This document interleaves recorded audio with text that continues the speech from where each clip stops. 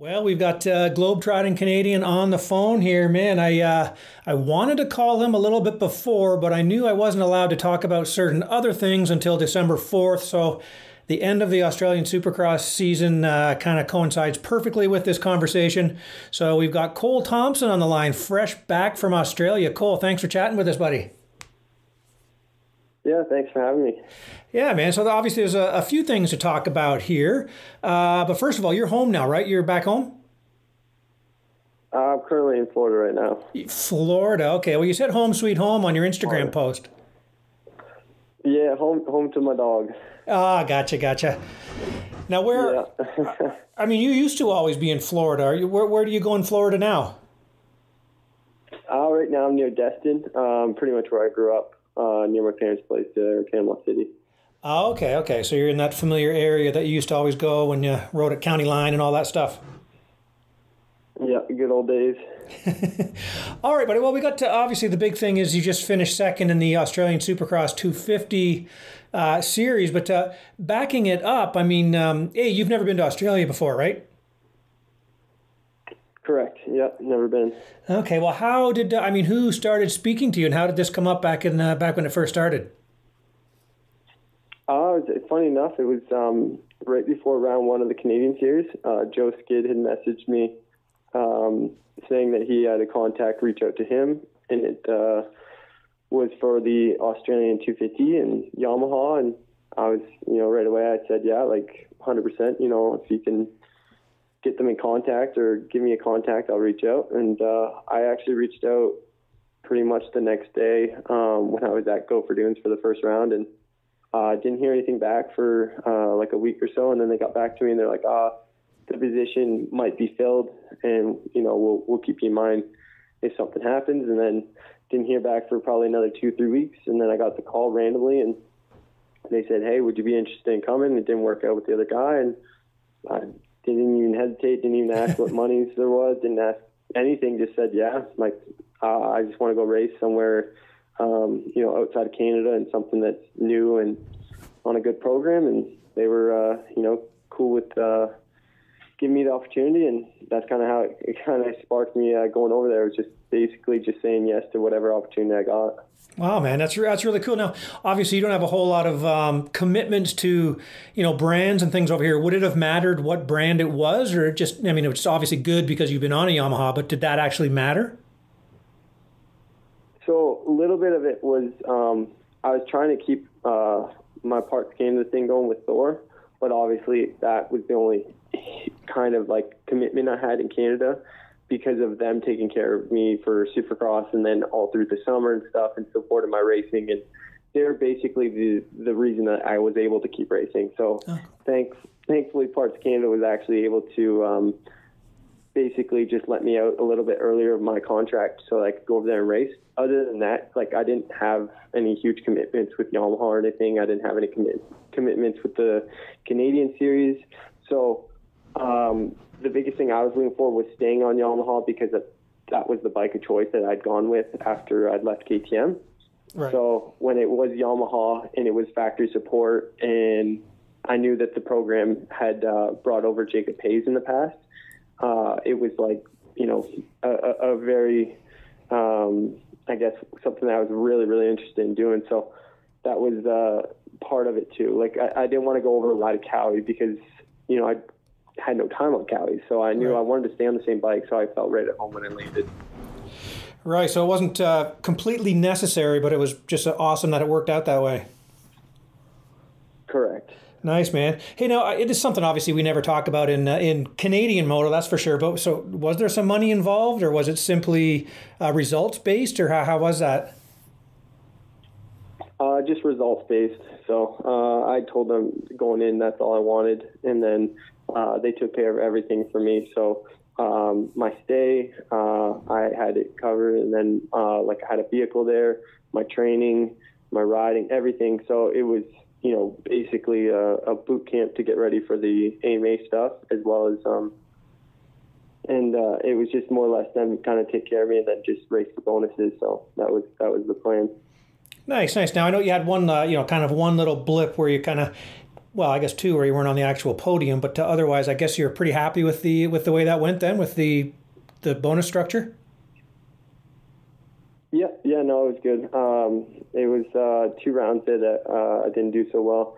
No, first one, or not the first one went all right. I got second. The second one, I crashed with another guy on like opening lap of the main event, and then I had another crash when I was coming through the pack, and it ended up finishing 7th. And then round 3, I felt really good, and it just didn't get off to the best of starts. And it was only short main events, 6-lap main events.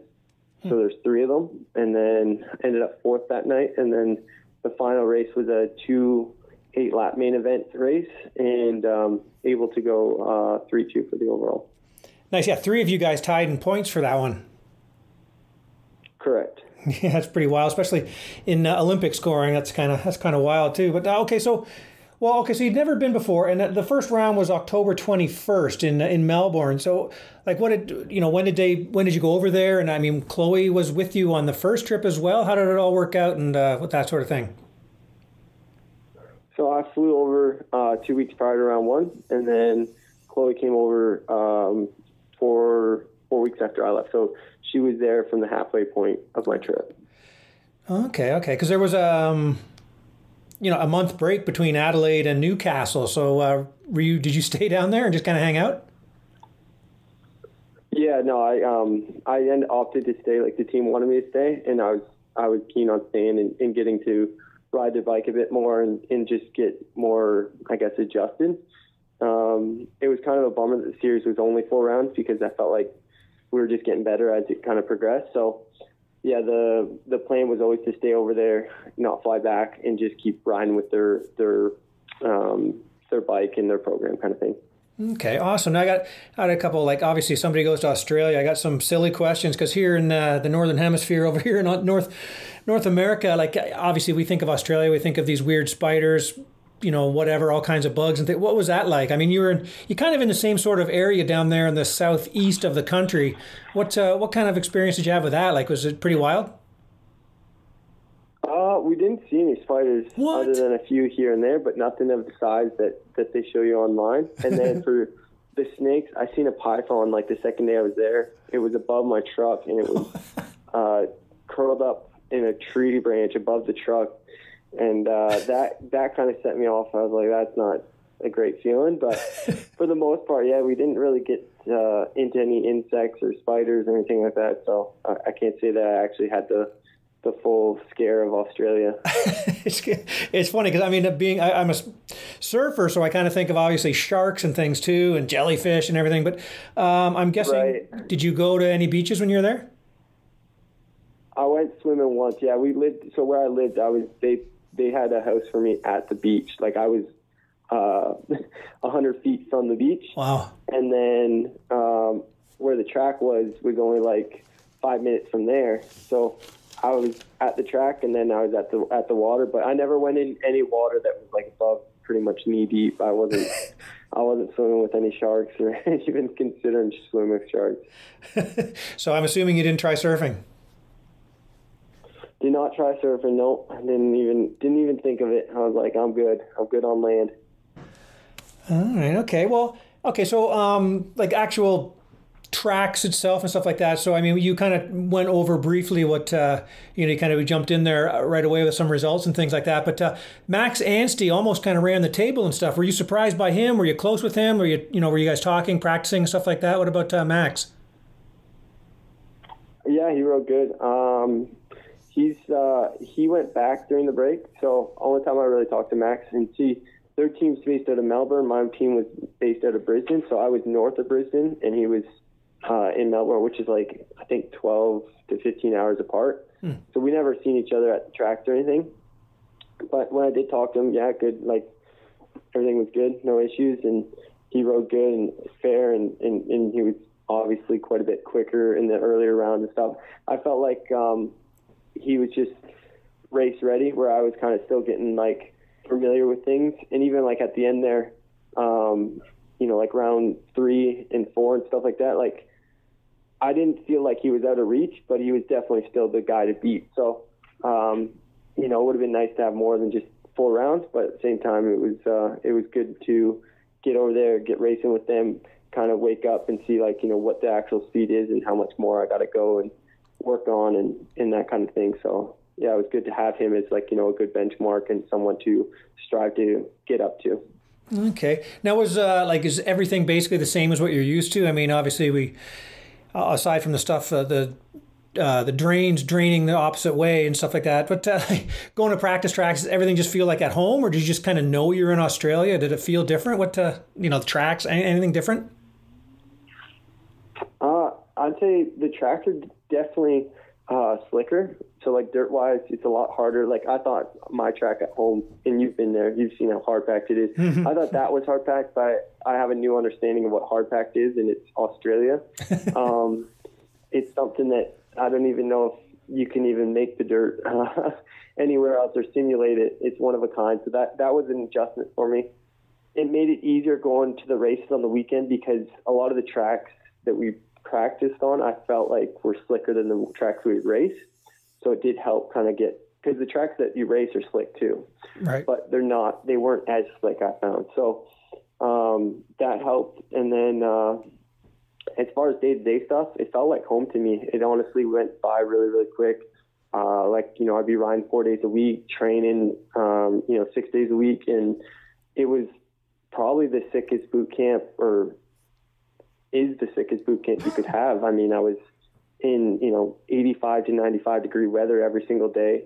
So it was hot training, made it hot on the bike. And then, in the afternoons, you'd be done riding by 1 o'clock and have the afternoon to go to the beach, reset, kind of go to the gym, whatever. And I was like, man, this is better than anything I've had, in the past, in Canada till December, something like that, trying to ride in snow and rain and all that stuff. So it made it really, really nice. Right. Obviously heading into Christmas down there means you're heading into summer, which must have been weird. Yeah, that's what they kept saying. So their summer is just beginning, and I kept on getting it confused. It's like, obviously, like our season's winter, right? But they're going opposite, right? It's spring into summer there right now. I don't get how that happens with a flat Earth. Yeah. So was your team pumped with your results and stuff like that? Happy with it? And does this mean anything for the future?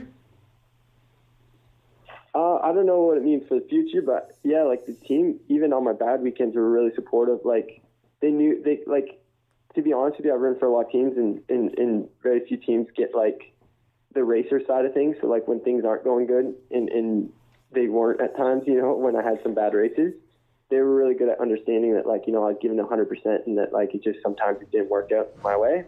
But I would love to go back down and do it again with them. They're beyond supportive and understanding, and like they would, I'd have a mechanic at the track, 2-3 times a week with me, whether it be working on suspension, whether it be trying different tires, and just in general, just trying to always make me better on the bike. And I'm like, man, that's hard to find. And it was something that like I wanted to get back to this level so badly this year, and then for it to all come, kind of like at the last minute, it was just like, man, so surreal. Like being over there, I was like, the beginning of January, I was just praying I got on track for Anaheim, and then to be in, in Australia racing and having it as like a full-time job again was like, I felt like a kid in a candy store.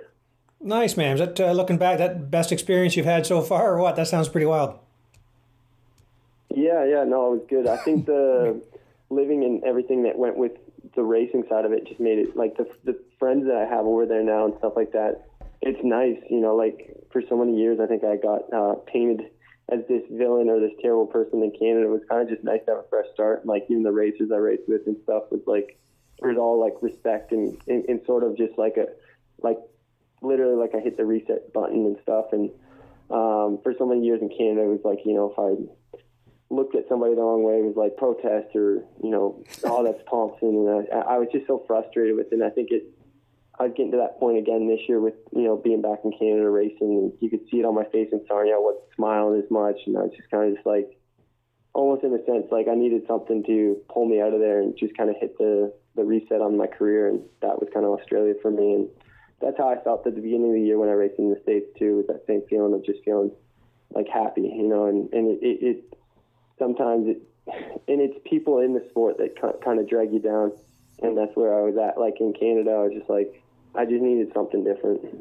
Well, it's funny you say that because, yeah, when I saw you out west last year, it was a new Cole. You were happy, smiling. We had great conversations, fun interviews and stuff like that. And then we get to Canada and the smile disappeared from you again. And now you say you had to go away to get it. So it's kind of wild how that works, huh? Yeah, I think you get to a point and it's just like, you can only put on a face for so long in Canada. And, like obviously my brother's running it and stuff. I support them and I wish them, like success in it. But for me racing up there, it's just been like the last few years. And it's funny, the same people that I've had issues with and, you try to make it right or try to move on from it, they seem like they're the same people that constantly drag you down. So I felt like I was getting dragged down and I felt like, from whether it be a certain person commentating or certain people talking on podcasts about me. And I was just like, they wouldn't even ask me my side of the story or even care for my side of the story. I've reached out to people and told them, like there were certain things that came up around the middle of summer that really bugged me and put an end to me racing in the summer, and I was over it. And then I came back for Arena Cross and Supercross and still kind of over it towards certain people. And like I said, I just needed something different. And I think when I got that call that the Australian thing came up, it was more or less like I knew I had already committed to Sarnia, so I raced Sarnia, and that weekend in itself was more than enough to do me in. I was over getting T-boned. I was over feeling like I had just a bullseye on my back, and I was ready to just get out and start something. Well, it's funny you say that because I know obviously I've known you a long time and even, traveled with your family for goodness sakes back in the day and stuff. But I could just see it in your face, like at the Canadian races, like in Sarnia, for example, you just weren't happy. And I'm like, you know what, I got to go talk to him. So I just went up and, I had to break through your angry look on your face. And as soon as we started talking, everything was great and we had a great conversation. But you could just tell that, you just weren't happy. Yeah, well, that one in Sarnia was just more or less stressed about getting hurt and stuff as well because I'd already committed. Right. But yeah, there was a frustrating weekend because I always said, I'm like, man, I understand like rubbing and aggressive racing part of it. But then there's like certain times where it's like there'd be races that I'd race fairly. Like one of the kids, I can't remember his name, but he raced up there this summer and I made a pass on him that was not aggressive, nothing, no contact. And I go into the next corner and I'm turning on the inside and I just get a bike right up into the side of me. And, I go down, he stays up, he teed me up. And I remember being so like, what is this? Like, what does it even mean? Like, there's just no respect there. Like, I'm just like, whatever. And I came off the track and I just said, man, like, I didn't even feel like you attempted to turn the corner. You just used me as the corner. And I remember he was like saying, oh, I'm just a kid and you're just mad at that loss. And I'm like, man, I'm not mad at anything. I'm just frustrated. There's just no respect. And then the next night or whatever, I get, teed up again. I made a pass, I think, on Tanner that was fair. And I thought, racing Tanner for the years, I'm like, like I can leave the door open with Tanner because he's raced Supercross. He understands it. Like, let's get the race going kind of thing. And the next corner, he puts me almost into the thing. And I was like, come on, man. I'm like, Tanner wouldn't even bump a fly out of the way yet. He parks me over a berm. I'm like, okay. I was like, clearly there's messages to be sent. So that was a little bit of me just being like, all right, clearly I'm a target for the indoor series as someone to bump. And like I say, people can say, oh, he's a crybaby. He just can't take what he gives and stuff like that. You can call it that, but at the same time, both people that I passed without making contact, without even getting near them. And I was more or less just anticipating them to kind of just get on with the race at that point. But clearly they both felt so. And then between that and just being like in a setting where off the start you got people jumping by you and I wasn't getting the best starts and you're like, looking above you, beside you, and Arena Cross is chaotic, man. And it's hard to have a smile on 24/7. Well, the only thing you can do there is you got to flip that psychologically. You're obviously the guy that everyone knows that is going to win it, so they have to do anything they can, right? So take it as a compliment, I guess. Yeah, no, you could for sure. And I honestly, it didn't really, shouldn't say that. It wasn't just that. There was more behind the scenes too that was bugging me, and I don't want to get into it. But sure. Yeah, there was a lot of things in that weekend that just I think that part was kind of like just icing on the cake, is getting teed up, and kind of more or less was just like, all right, I've had enough. I'm good. Right. You know, it's funny you mentioned that, because I mean, I know obviously I've seen you in the past racing Supercross north and south of the border, and sometimes you have to put someone. I know you had obviously a battle with someone we all know back in the day, but I remember the exact thing you're talking about. You stood someone up in the corner, didn't make contact, made the pass, perfect Supercross pass, and then you just got, like you say, teed up and knocked flying. But so I understand what you're saying there for sure. But I'm going to stick with the. I got to take it as a compliment, because that's the only way guys up here are going to beat you. Yeah, maybe. And it's not. It's like I say, it's no disrespect to the ride or whatever. It's just, that's my take on it, and people can run with it, take it however they want. That's just my side of it. All right. Well, there was a beautiful segue to get to your new stuff, but I'm going to ruin the segue and go back a couple of seconds. What's the food like in Australia? I want to talk some silly stuff again to change the subject there. But I saw you with that picture, the last one up on Instagram there. But what was the food like down there? Is it similar or different? Very similar. I thought Australia in general was very similar to Canada. The food that we ate was pretty much the standard stuff, but we did get into like some Australian food. There was a couple things that we tried. One of them, they're big on these chicken. They call them chicken parmies, which was one of the things that like actually Chloe really liked. It was just like basically chicken. I think we have them actually, but just chicken with like some pizza sauce and ham and cheese and stuff like that, and then deep fried. And then they had these like things called Tim Tams, which is like a popular cookie. Yeah, I know those. To me, I love sweets, so like I love those, but I didn't like actually get into them too often. I just tried one time, and then for the most part, like the last couple of weeks that we were there, we just kind of ate like from home and stuff like that, just because it was easier, and we just cook up basically your standard like chicken, vegetables, rice, that stuff. All right. Yeah, I know. I used to in Vancouver. I used to always make sure we had at least one Australian on staff at our running shop and stuff, and they always had like Tintins getting sent up from Australia and stuff. So, yeah, pretty funny how those. Certainly, you didn't try Vegemite. Did try actually? Yeah, that was one of the things tried. Neither one of us liked it. No, it's not good. But we didn't mix it right. The Australians said that you got to mix it with more butter or something, and we just mixed it just straight to toast. Nice. Yeah, it's funny Australia too. We messed that up. You have to short form everything too. Everything's got a short form to it. The sayings. Yeah. That's what I said. They rolled off their tongue easy, everything they say. Yeah. Hey, now you mentioned obviously with Joe Skid being kind of the initial kind of connection, and then you mentioned guys being your training and stuff. How, like suspension wise and everything, you had who was helping you with that and everything? That was like right away. Those guys were really keen on getting suspension going.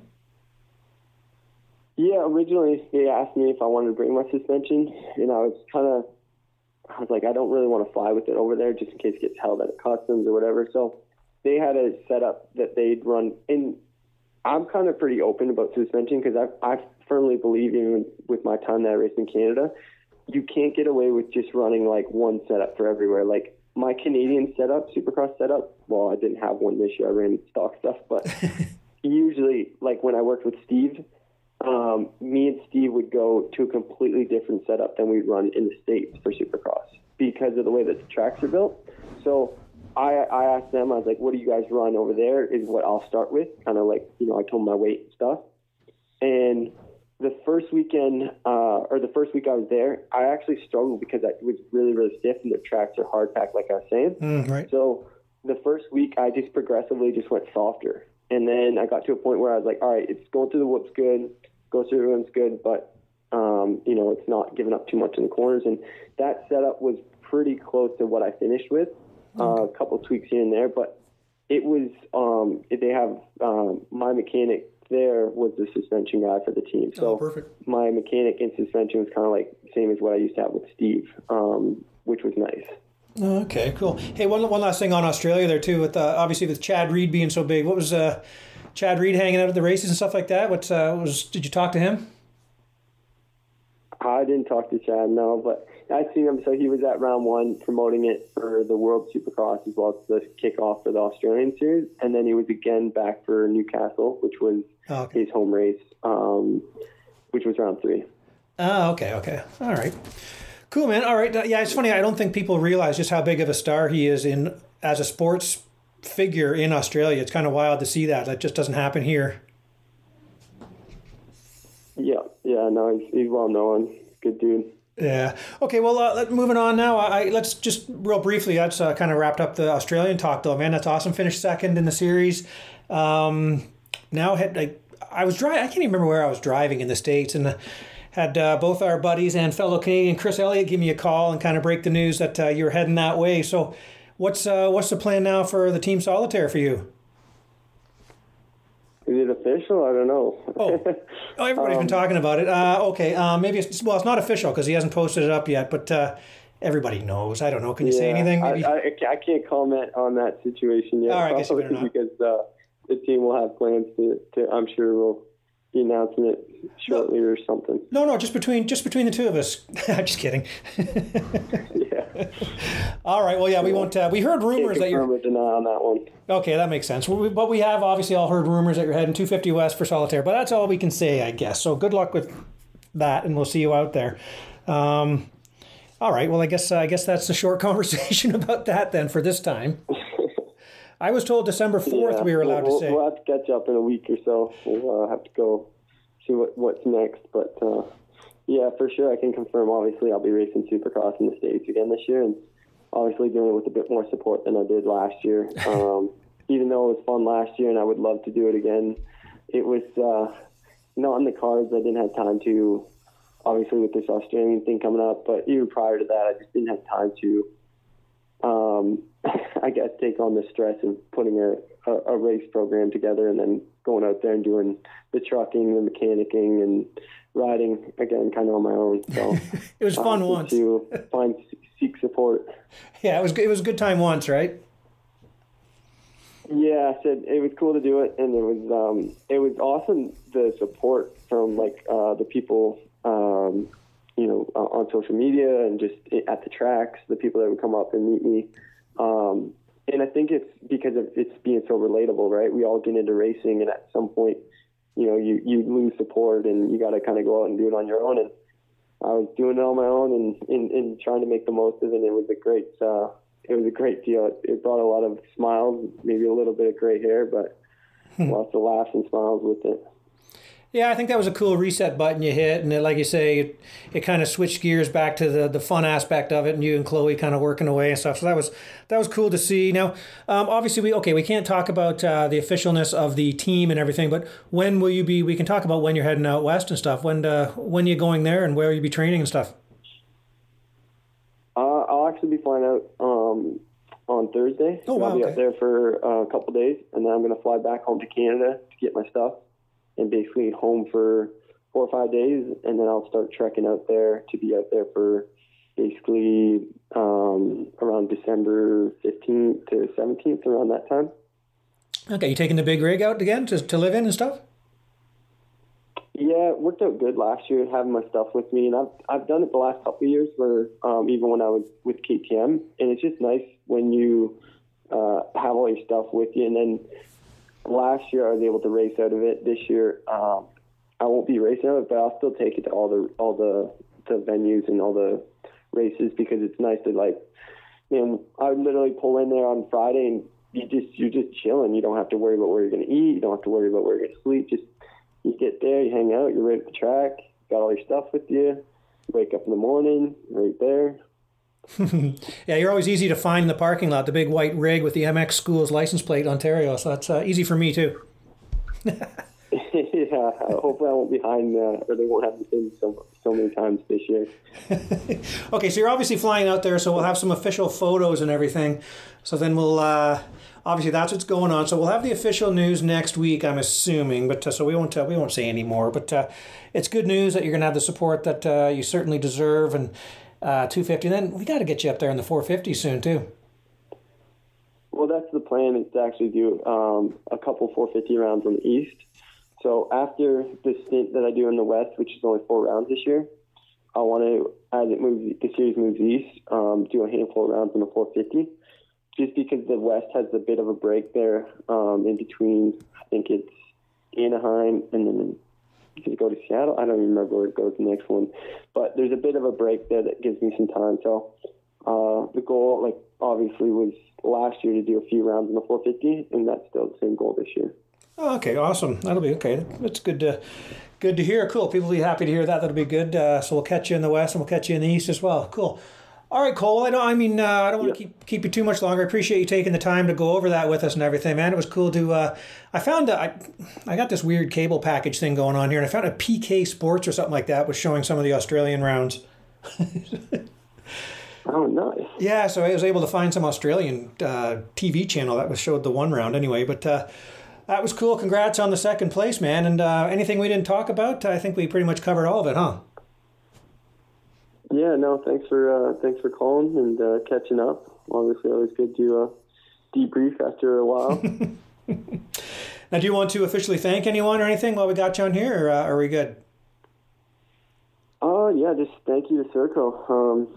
Kept my racing dream alive, and obviously it was kind of funny to see where I started the year versus where I ended the year, from doing it on my own to basically having an entire team support me. Obviously, when I was there, my teammate got hurt, and then the fill-in rider, Brad West, got hurt too. So it was kind of an unfortunate deal for the team where they had some injuries, and then obviously that's why I was there in the first place, was because of some injuries they had during the season. And I was happy to obviously finish out the season for them, but just it was pretty surreal to me that I had full support and factory bikes again, and I was like, man, life's good, and I was back to where I wanted to be. Kind of when I said I was going to chase after my Supercross dream again.